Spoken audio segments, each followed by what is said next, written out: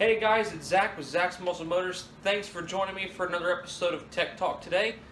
Today I'm going to show you how to remove core plugs. But before we get to that, I want to give a real quick shout out to a guy named Mike out of Maryland. He gave me a call. This is one of the coolest things ever. I've been getting calls from all over the United States now. It's absolutely awesome. You guys are always more than welcome to call me, and I'll answer whatever questions I can help you with and that kind of thing. I've got a small block Chevy rebuild going on right now. It's a stock build, and Mike's suggestion was walk us through a complete build if you can, of maybe just a stock motor. And I thought, you know, what better opportunity than right now? So that's what I'm going to do. So Mike, this is a shout out to you, brother, up there in Maryland. Thank you so much for calling me. Thank you for the tip, and I'm going to walk you guys through everything on this block that I can as I rebuild this stock block. So now, let's jump back over to the engine, and I'll show you how to take out your core plugs.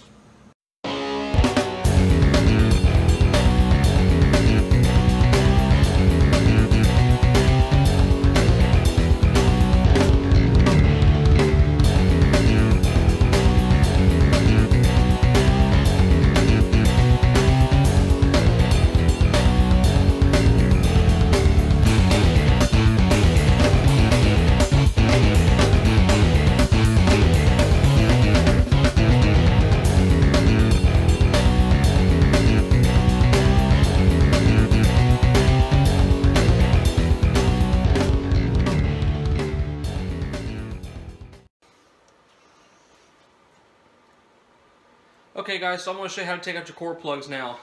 These are your core plugs, or what some people might refer to as freeze plugs. These are where they extract sand and stuff out of when they do casting. On your small block Chevys, and this is going to be the same for about any block you do as far as how you're going to do it, but the locations are different. Small block, you got 2 on the driver's side, 2 on the passenger side, 2 in the back, you can't see those, and then 1 on each side in the front. You can't see those. The ones in the front can get a little bit tricky, and then the ones in the back here on the sides also get a little bit tricky because you start kind of getting into the water jacket. Now you're going to need 4 basic tools. You want some kind of a center punch, good sturdy screwdriver, a hammer or a mallet, and a pair of vice grips. Okay. Now I'll show you how to kind of go through one here. And we'll pick, I guess it really don't matter. I'm going to go into the bottom, or what looks like the top here, but it's actually the bottom of the core plug. You want to go all the way against the bottom down here in the corner, as far as you can go.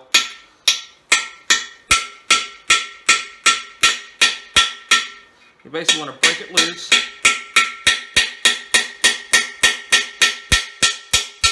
Now you might pop a hole through it like I did, and that's okay. That's totally fine.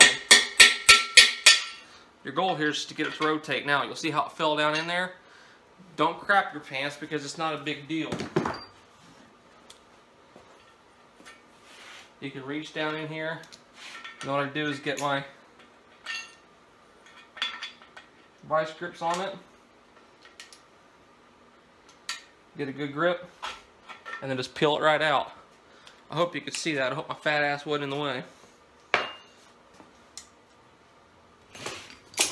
But since it goes so fast, I'll just show you another one. This one here might get a little trickier, just because it is back. It's a little closer to this number 7 cylinder water jacket back here.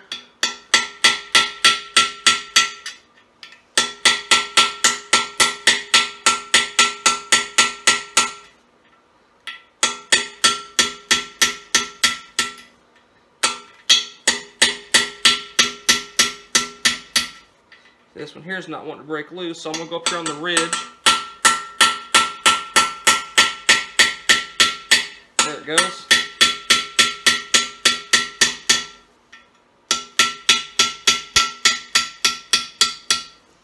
Now, I kind of got it there a little bit of an angle. So what I'm going to do to try to help prevent it from going much farther is take my screwdriver, put a little bit of a bend on it, wiggle it around. Let's see where I'm at here. Let's get an idea. I know, don't hammer on your screwdrivers. That's what the screwdriver's for, so.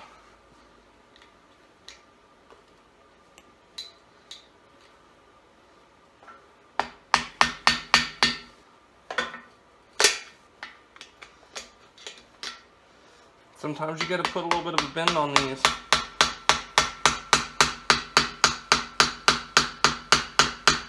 They don't always want to cooperate.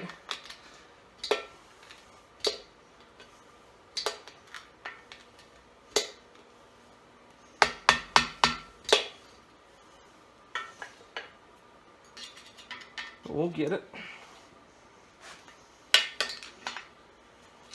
Okay, so see, now we got it loose.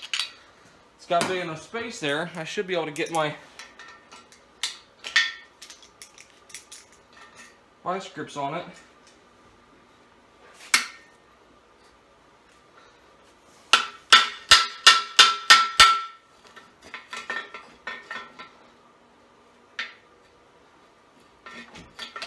Like I said, with this one being so close to this water jacket back here, gives you a little more trouble, but it's really not that bad.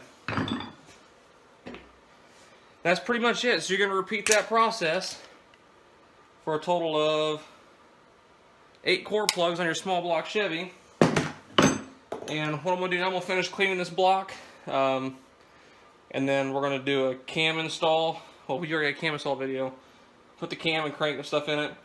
And then I'll show you how to, after I get it painted, I'll show you how to reinstall these. And that's pretty easy too. So, I guess that's it for now. Alright guys, so there you have it. That's how you're going to take your core plugs out of your block. Again, that's pretty standard for about any block you're going to work with. Some of them are a little easier than others. But it's really not that big of a deal. We did it in just a couple minutes.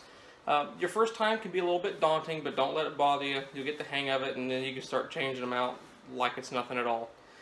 Again, thanks for watching my channel. Like, share, and subscribe. Go to Zaks Muscle Motors on Facebook. Follow me on Twitter and Instagram as well. You guys absolutely rock. If you have any questions, feel free to call me, shoot me a text message, hit me up on Messenger through Facebook, Twitter, whatever. I don't matter. Just get a hold of me. If you like what I'm doing, again, like, share, and subscribe. Comment. Let me know what you want to see. This is your guys' channel too, not just mine. So, thanks again for joining. We'll see you on the next video. Take care, guys. I'm out.